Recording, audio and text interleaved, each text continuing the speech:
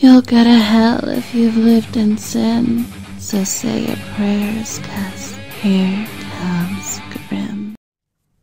Hello, darlings. No news show today.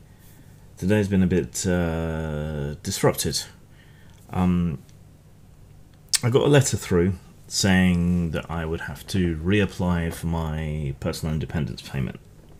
This is an award I get from the government due to my suicidal depression and anxiety and everything else. I know you see a different image of me on YouTube and so on, but this is a controlled environment, and outside of that, pretty much a bag of nerves and mental health issues.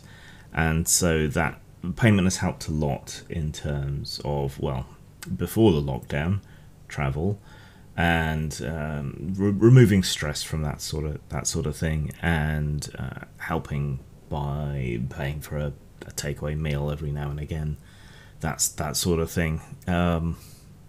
So it was a bit of a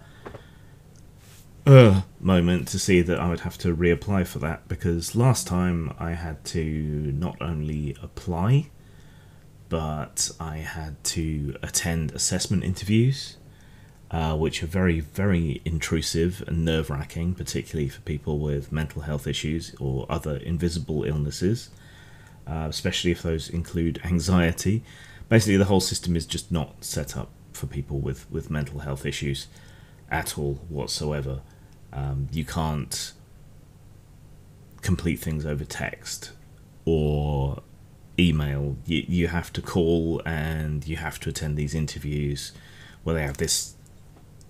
The default is suspicion that you're some sort of blagger, even though there's no evidence of people cheating the system to any meaningful degree in any way.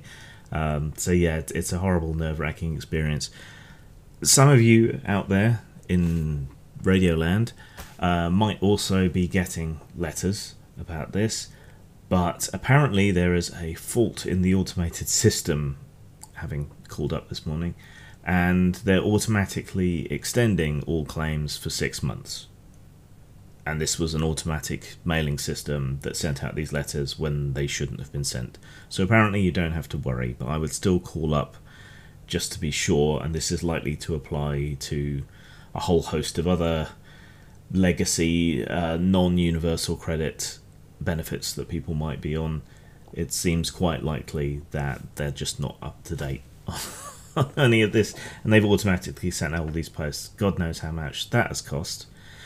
And it also suggests that they know that most people, the vast and overwhelming majority of people, are not cheating the system, or they wouldn't just blanket extend for 6 months, and they wouldn't just let people claim necessarily without having to go through at least some kind of assessment, which apparently is what they are doing, at least for the moment. So some people are getting telephone assessments, most people just seem to be getting approved, so long as their doctor and everyone is on board. But yeah, keep an eye out for that.